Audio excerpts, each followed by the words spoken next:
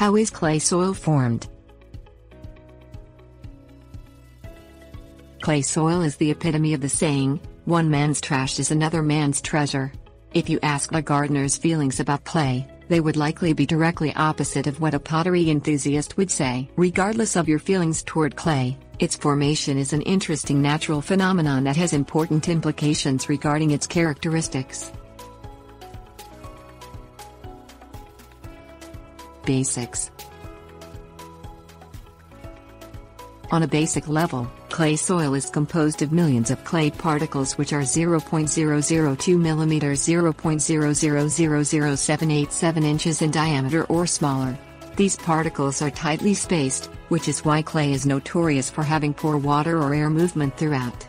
Furthermore, clay particles have a very strong affinity for water and, when exposed to water, they swell up and adhere to each other, a process known as cohesion. Geological conditions. According to the United States Geological Survey, clay deposits only form under a limited range of geological conditions: soil horizons, continental and marine sediments, geothermal fields, volcanic deposits, and weathering rock formations are the only environments under which clay soil deposits can be formed. Additionally, most clay formations occur when clay minerals are in contact with air, water, or steam. Minerals. Clay soil is essentially composed of several minerals that deposit together and, over time, form a hardened clay deposit.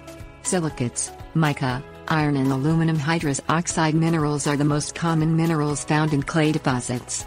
However, other minerals, such as quartz and carbonate, are also present in clay soils. Geological processes. In order to form clay soil, the particles that compose the soil need to come from somewhere. Erosion is one source of particles for clay soils, and it occurs when water rushes over the surface of rock. However, the largest source of clay particles is from weathering of rocks and soil.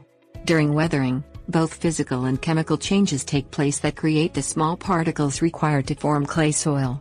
Lastly, diagenesis, the process that occurs when minerals that are stable in one environment destabilize because of compaction or burial, is another source of clay particles. Other considerations. As discussed, clay soil is formed through the deposition of a variety of particles. Therefore, clay soils differ in their composition, usually based on the geological process that created the particles: erosion, weathering, or diagenesis.